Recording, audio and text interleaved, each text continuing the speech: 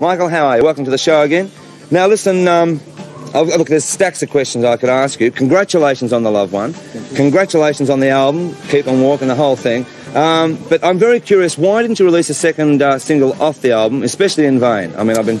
Well, we always intended to release just one single off the album. Right.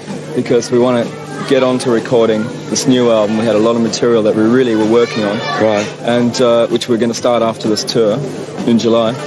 And the loved one was something that wasn't so serious as Just Keep Walking. It was fun, you know. Well, it was very curious because, I mean, like, some friends of mine, Peter from RCA especially, who handles your product down here, played me In Vain when I first got the album, and I just thought, what a track.